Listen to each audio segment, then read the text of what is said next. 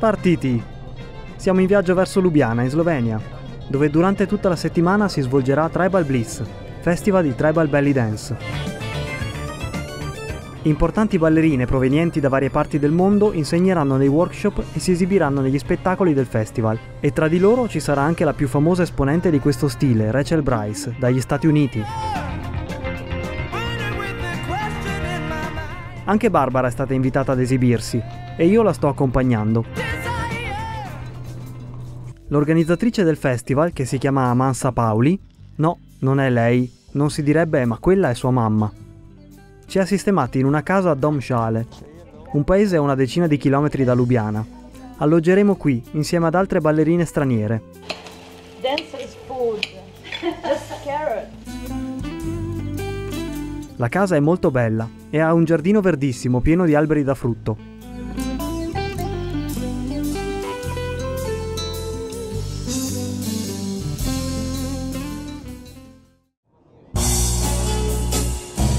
La mattina dopo il nostro arrivo andiamo a dare un'occhiata alla città, anche per capire in che contesto si svolge il festival. Ljubljana è la capitale della Slovenia e ha circa 300.000 abitanti. È una città a misura d'uomo e si vede per esempio dal fatto che la bicicletta è molto usata per gli spostamenti.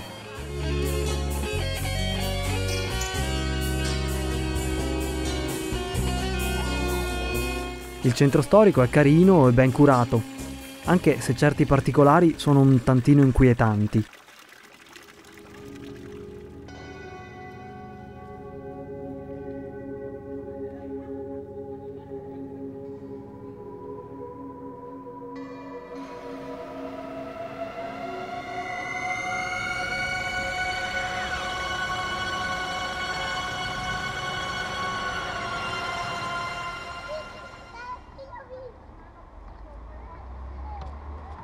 Ok, tutto ciò è molto interessante, ma le ballerine dove sono?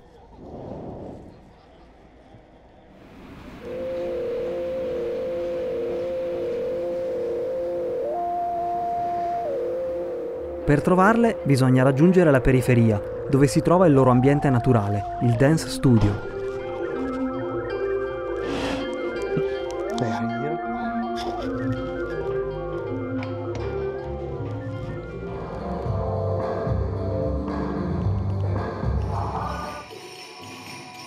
Questo gruppo sta provando per la prima volta insieme.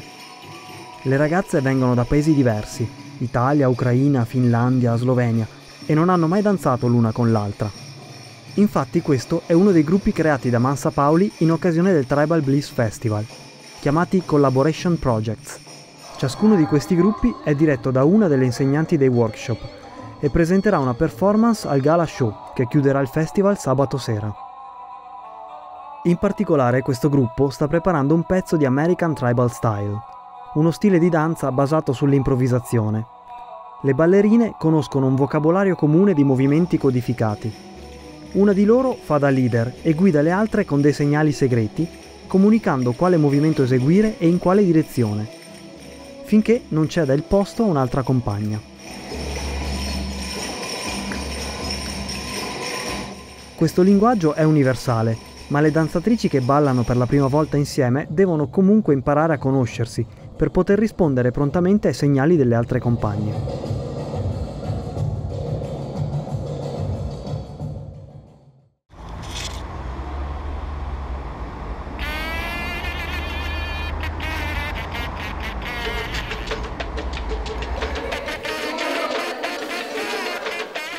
Nuovo giorno, nuove prove.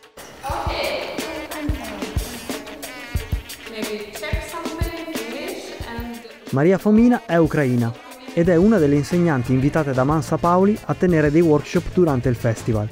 In più coordina il Collaboration Project di American Tribal Style.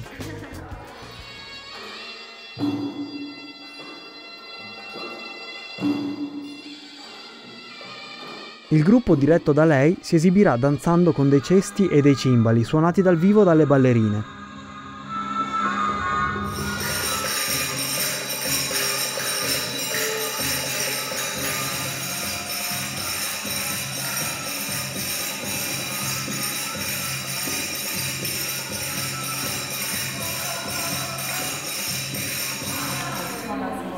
Yeah, maybe that's Dopo le prove c'è la questione dei costumi di scena da sistemare.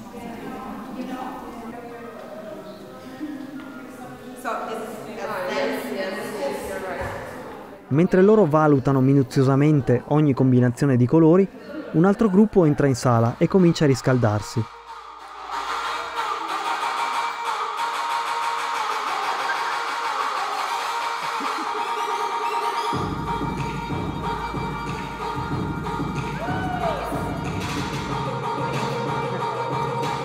Ed è proprio in momenti come questi che apprezzo i vantaggi di frequentare le ballerine.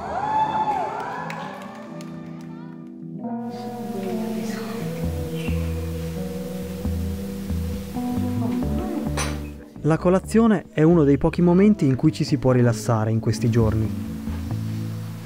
Ma c'è chi ne approfitta per ripassare la coreografia per lo spettacolo.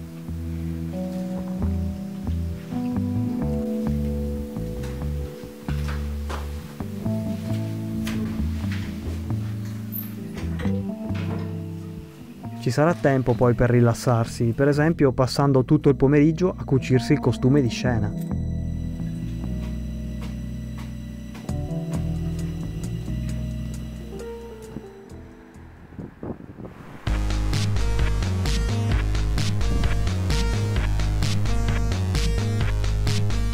Il giorno dello spettacolo open stage è arrivato.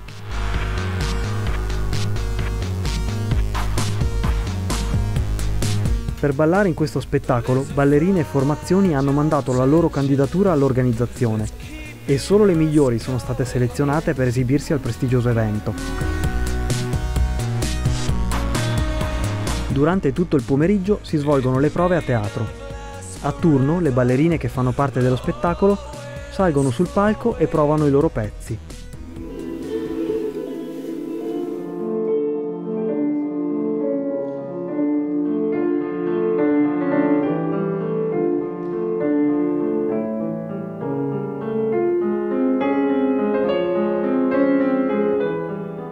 Questo serve a loro per prendere coscienza dello spazio e al tempo stesso a dare indicazioni al tecnico luci sul tipo di illuminazione più appropriata per la loro performance.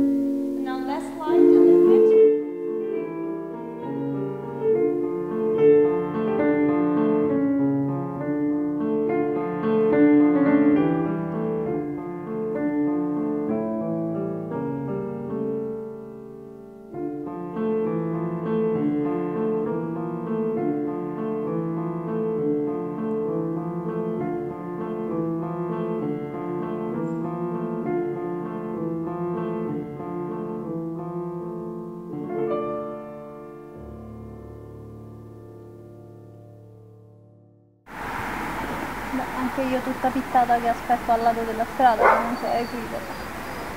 Dopo aver provato il suo duetto con Anita, Barbara aspetta le sue compagne del gruppo Armonica. Sono partite questa mattina da Roma e arrivano direttamente a teatro, giusto in tempo per le prove. Hanno viaggiato tutto il giorno apposta per esibirsi questa sera al Tribal Bliss Festival. Ah, io ho dormito un'ora, quindi in quell'ora non so cosa abbiano detto.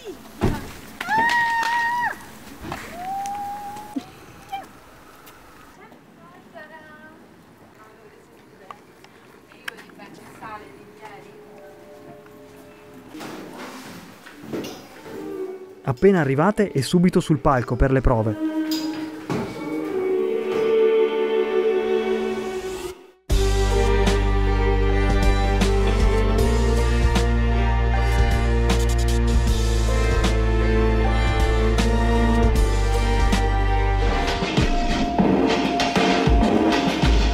Armonica è un progetto nato da un'idea di Valentina Ianni, insegnante e coreografa di Tribal Fusion a Roma.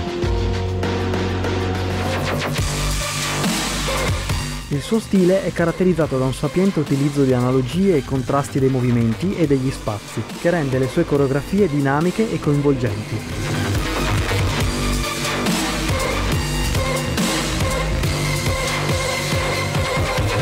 Il gruppo è composto da Valentina stessa, Amaranta, Barbara, che conoscete già, e Viviana.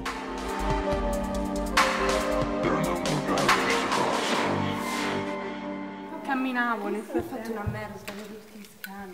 Le prove non vanno tanto bene. Sì, ma proprio, cioè, non mi sembra più la mano. D'altra parte, dopo 10 ore di viaggio in macchina, non si può certo essere al massimo della forma. Però si dice che quando le prove vanno male, lo show andrà benissimo.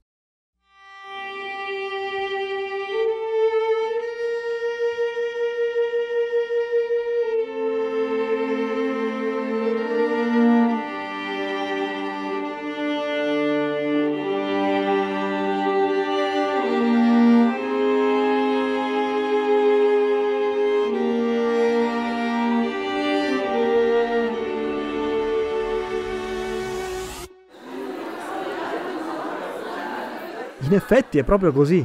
Lo spettacolo è stato un successo.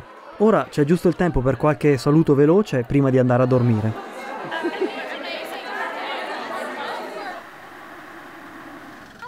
Ci vediamo domenica a teatro.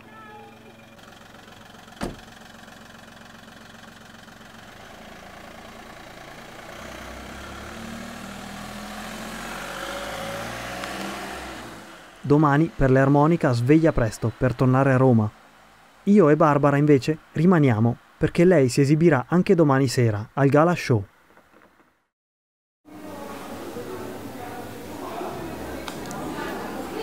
Oggi è il grande giorno e a teatro si ritoccano gli ultimi dettagli mentre il pubblico si raccoglie in sala. Stasera i posti sono esauriti. Le ballerine che si esibiscono sono professioniste venute da mezza Europa. Star della serata è Rachel Bryce.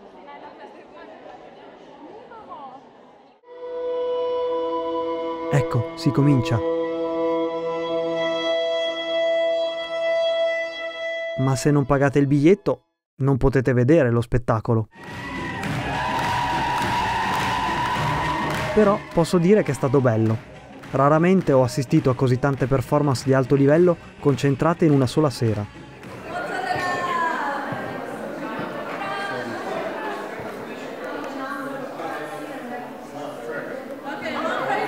Dopo lo show, le ballerine si prendono un po' di tempo per scaricare la tensione e salutare gli amici.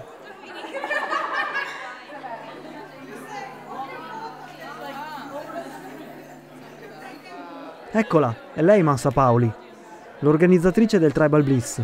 Finalmente riusciamo a vederla. Nei giorni scorsi è stata completamente assorbita nell'organizzazione del festival. La casa che Mansa ha messo a disposizione per le ospiti del festival dista pochi passi dal teatro. Ed è lì che ha fatto preparare un buffet per tutte le ballerine che si sono esibite allo show.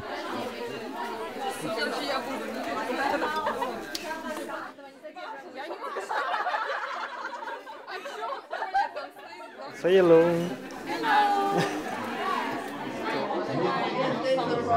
Un'occasione per stare insieme, scambiarsi opinioni, esperienze e fare progetti per il futuro, magari creare nuove collaborazioni.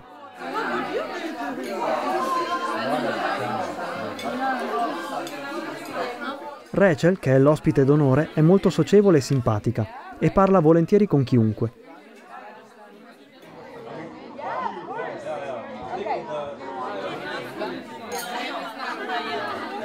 Hey.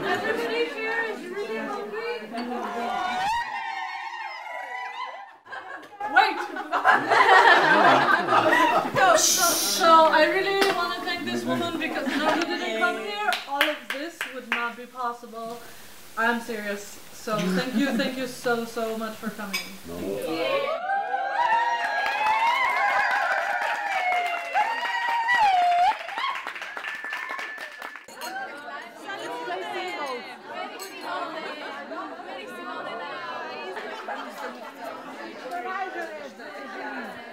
Si è fatto tardi e la gente comincia ad andarsene. La serata è stata bella, ma il pensiero di quello che mi aspetta domani mi fa salire una leggera ansia.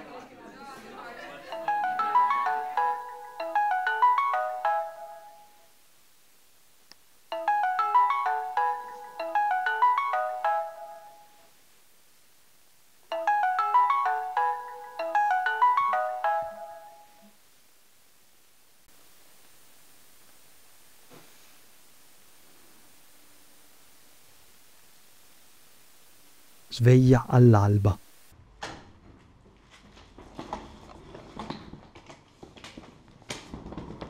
Oggi dobbiamo tornare a Roma entro le 16.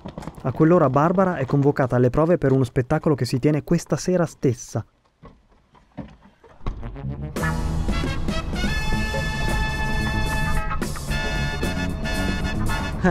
Che ci vuoi fare? Vita da Bellydancer.